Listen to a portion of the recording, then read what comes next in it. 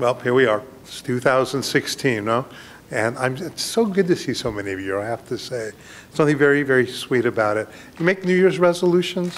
You don't have to raise your hands. I know some people do and some people don't. It's 5776 in the Hebrew calendar year, also known as the Gregorian calendar or the Christian calendar, as the Western calendar, but it's the calendar that's faced by most of the world today, and that's why everybody was either doing something tonight, last night, or watching television, or somehow ringing in the new year. I have to tell you, in 2001, when I knew I was leaving New York to return back here to Los Angeles, I had never gone to Times Square in the 15 years that I lived in New York. So I figured my wife and my kids were actually out here visiting family. So I thought, you know what? How can I leave New York having never gone to Times Square New Year's Eve? So I went down to Times Square around 8 o'clock at night.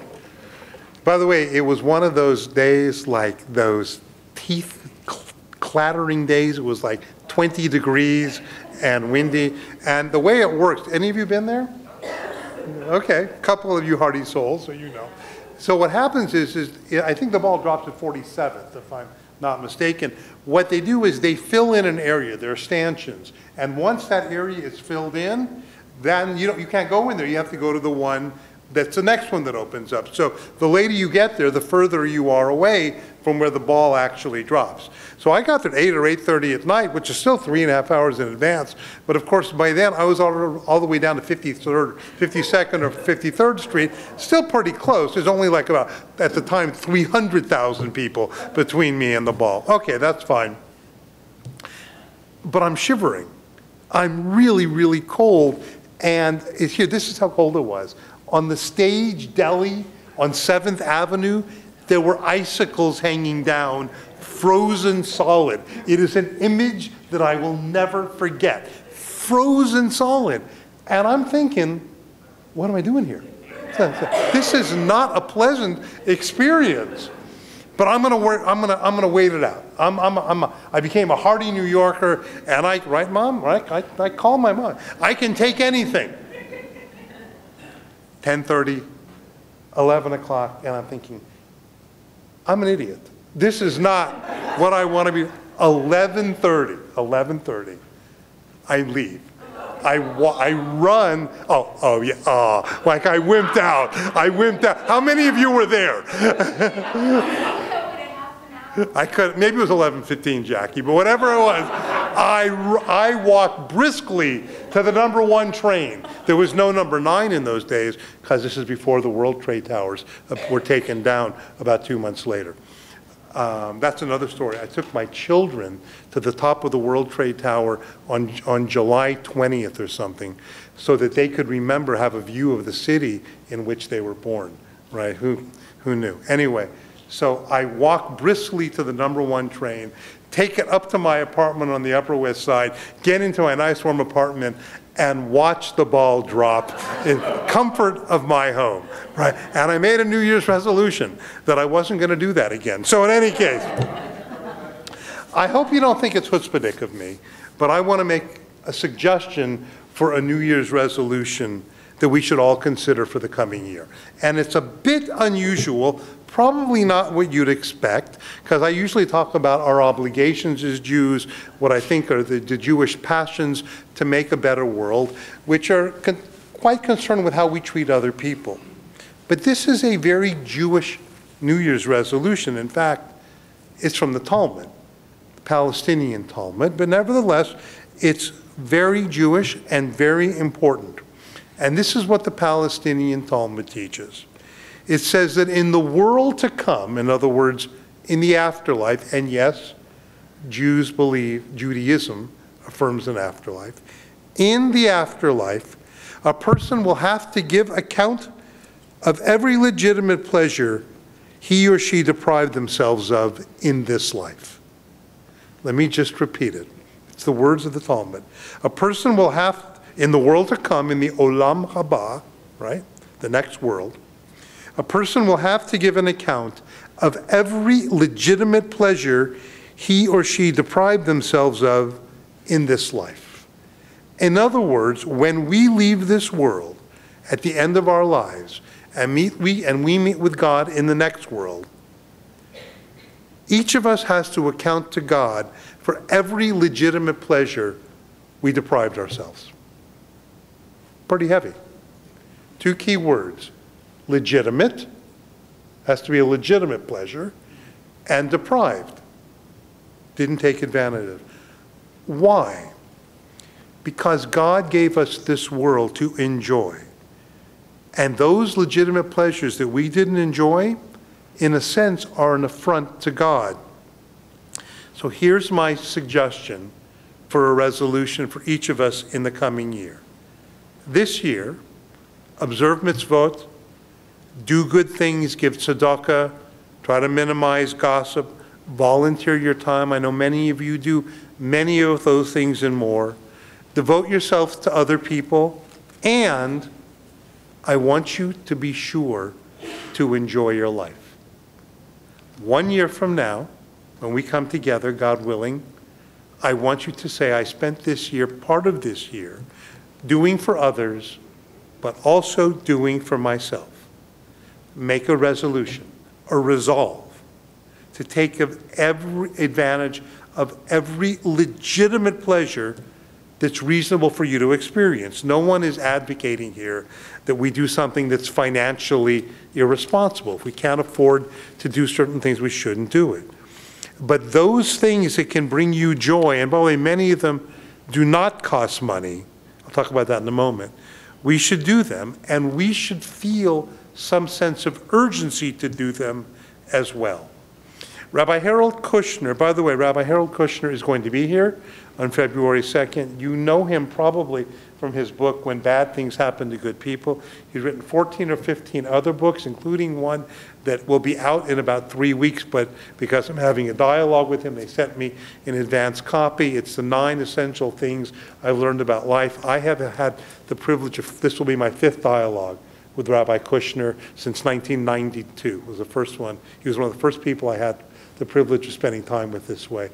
He is, and I really try to choose words correctly or honestly, he is a modern day sage. He is an extraordinarily insightful man. So if you're free February 2nd, come that evening, okay? It'll be really, really, really special. So he shares an important insight on this issue of living life. He writes that as people come to the end of their lives, and they come to the realization that maybe they won't be living a lot longer, and they reflect back on their years. Yes, they all want to make the next big birthday, the one with the 0 or the 5. Yes, they all want to be there for the great-great-grandchild's bar bat mitzvah. But to paraphrase him, Rabbi Kushner says, it isn't so much that people fear death. It's that people fear having not lived. I have to tell you, what's the most popular Jewish phrase? L'chaim. It doesn't just mean to life in the sense of another day. It's to life, to live. It's celebratory to life. And one of the real privileges of the rabbinate is that I often meet with people who've lost a loved one. And sometimes people will say they lived an extraordinarily full life. Well, that's one thing I hope that we would all want to be said about each of us, that we lived a full life. I am aware that every single one of us has challenges that we face. Maybe you're dealing with a health issue. Maybe you're dealing with a health issue of a loved one. Maybe you are having troubles because you have to deal with an aging family member, an aging parent. Perhaps there are serious financial concerns. Maybe your life just isn't exactly what you anticipated it would be like. By the way, very few people would say, I don't know anybody who would say their life ended up being sort of what they expected it to be. And then all this time we wait for things to get better, and we wait, and we wait, and we wait, and then it's too late. Don't wait too long. Remember, it's every legitimate pleasure in life. Okay? You can't just do what you want to do because it sounds like a cool thing to do.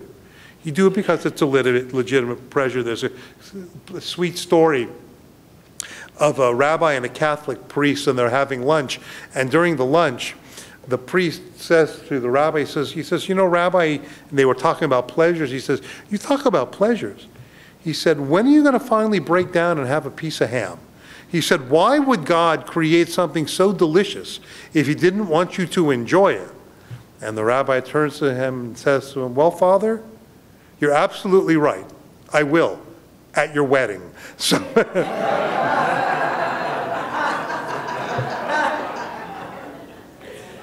if you can travel, just as just one example, and you want to travel, and you can afford to travel, God didn't create the rest of the world for you not to see it.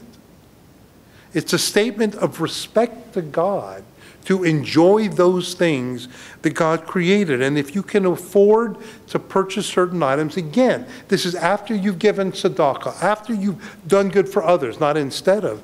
But if you can, then do it. Enjoy them.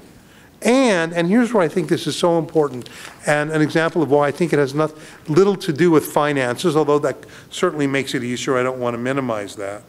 Find some enjoyment in your daily life. You know, one of the keys to enjoying life is that no matter what the circumstance, try to live it as fully and enjoyably as possible. Enjoy the people around you. If you go to a wedding, then dance at the wedding. Do you know that it's a mitzvah to dance at the wedding? It is literally a mitzvah. You're supposed to dance at the wedding. Well, if you have someone who you stop in at the cleaners, try to make that an enjoyable interaction. Wherever you are, to the degree that it's possible. I'm not suggesting that if you get pulled over for speeding that you make a joke. Although I have to tell you, a friend of mine, when I was like 17, did this. Gets pulled over. I'm in the car with him. He gets pulled over for speeding. His name was John. And the officer, he rolled down the window. And the officer walked up to him. And my friend said, I'd like 2 hamburgers, a Coke, and do you remember those drive-through things? I thought I thought that was the end of it. The point here is, whatever you can enjoy, take a moment to enjoy the moment, to have the interaction with the people you are working with, talking with, for that daily moment, to say something nice and to enjoy it. And that's because you can't just live in life for the highs. If we depend on the very big highs to make us happy, it doesn't work. I know we look forward to certain vacations or to saving money to purchase things, and that's good, but that can't be the way we define happiness. Try to bring it into our daily lives, and it will be literally life-changing. Don't always look ahead. Say, wherever I am at the moment, that day, with whomever I can be, how can I enjoy it?